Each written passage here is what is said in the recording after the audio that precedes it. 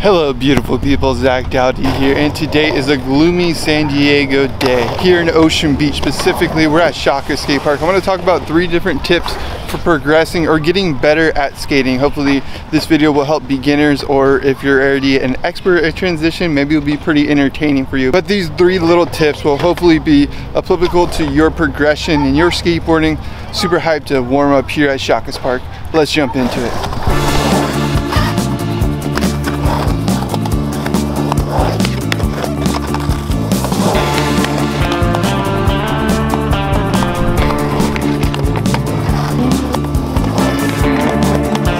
Now, not necessarily the first tip, but something I have been doing lately is like warming up. And soon as I'm warmed up enough, before I get over warmed up, basically I try to do some tricks that are harder or normally out of my comfort zone that I don't do too often, like a low C stall, for example. I don't do that too often. So just trying tricks right away before you get tighter, I think really helps. At least that is something I've been noticing I've been doing a lot lately. But let's dive into the first tip.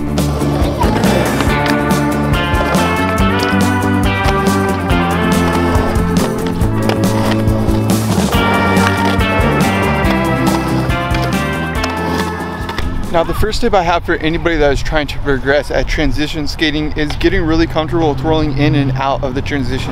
And what I mean by that is basically going from the bottom of the transition, rolling up and landing on the deck, or going from the deck, going down the transition and rolling in. I made a whole video about rolling in and rolling out. I'll link it up above, but basically these things are going to get you really comfortable with transition. They're going to allow you to progress faster because you're just going to be able to ride up and down. The first thing I would say for this trick, if you're a beginner and you really don't know how to pop up onto the deck, is just going straight at it, getting a lot of speed and basically going straight at it. The very common mistake people do is they kind of roll up their windows and they fly back onto their back or something really tragic like that. The thing that I'll say is it's kind of like an ollie. Imagine you're airing up, but you're doing an invisible ollie, you're not snapping your tail. But once you get to the lip, you have to lean forward. You have to like move that front foot over your board and shift your body weight over the board and kind of flatten the board out. So basically your board's like this. You want to shift your body up and get it over your board and flatten it out and land on the deck. Now over time, once you get comfortable with popping up onto the deck, going at an angle is really going to be a way to get speed for tricks. So going more at an angle as you get up on the deck, and then rolling in, going more at an angle, going straight in, just getting comfortable with doing it in different ways, maybe nolling in or just taking different approaches about rolling in and out of the transition. Is going to allow you to get more comfortable, and it's going to help with tricks later on. When it comes to rolling in and out of transition, if you've never done before, definitely start on something small. That is going to help so you're not too intimidated by it, and gain your confidence by getting to bigger and bigger transition. And that could be something, maybe that's your barrier when you're warming up, like getting to bigger transition, rolling out. When I was young, I spent a lot of time airing out of bowls and just getting comfortable with that pumping motion. That's essentially what it's going to really teach you. It's definitely going to help if you have a skate park like this one, where there's so many different sizes of transition. Like there's small, there's big, there's steep, there's mellow. There's so many different types of transition. So finding an environment that allows you that kind of space to learn is definitely going to make you progress a lot faster.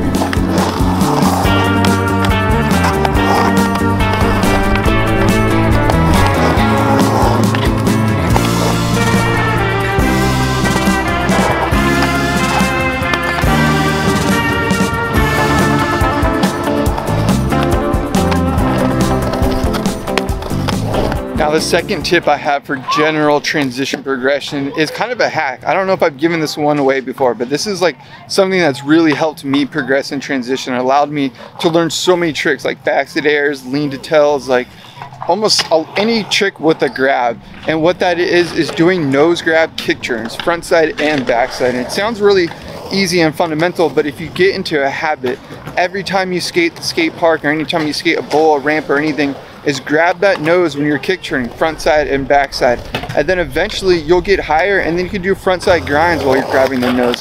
I found actually with things that are steeper now, it's easier to grab the nose and grind versus just grinding without grabbing the nose, because grabbing the nose lets me control the board. And the same thing with backside kick turn nose grabs. As you get higher, I made a whole video on backside airs. I'll leave a link up above.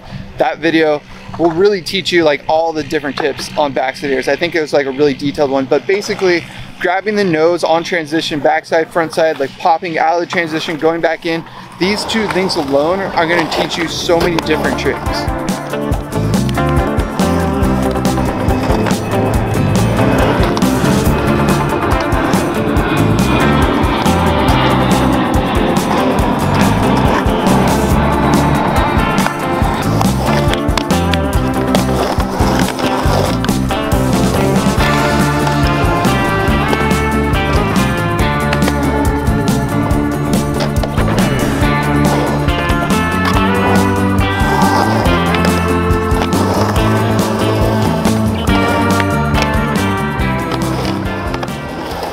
So I think this trick is a good example. I've been trying to learn switch blunts or fakie nose blunts, whatever you want to call it, basically switch blunt back to regular. Not very good at it. And I was trying it on like the mid area. It's a little bit bigger. I wasn't comfortable with getting into it. I kept like slipping out and it was just scaring me. So I went down to the smaller area and then I was able to get on the lip. And then eventually just now I was able to pop a few in, but I wouldn't be able to do that unless I was comfortable with like riding up on top of the deck. So like all those different steps did help me. The next step that I wanted to get into is set slides. I think set slides will get you really comfortable with doing different lip tricks. Before we move on to set slides, I want to try a few on this section that I was scared to do it on before and see if I can get a few, or even one. I'll be happy with that.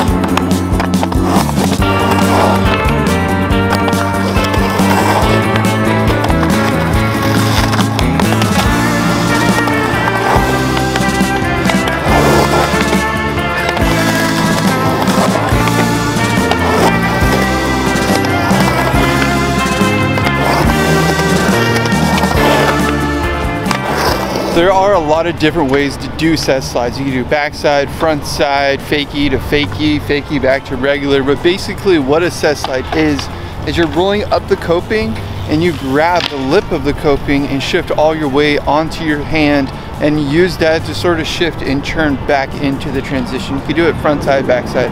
A lot of times this is a really cool way to sort of like take all your speed away and get used to the lip of the top of the transition. So you basically just grab the transition and you kind of swing. You go almost like pendulum yourself. You basically bend down low as you can, shifting your hips towards the coping and then grabbing the coping depending if you're doing front side or back side. I like to do it front side to really get the test of the water of things, especially if it's like big.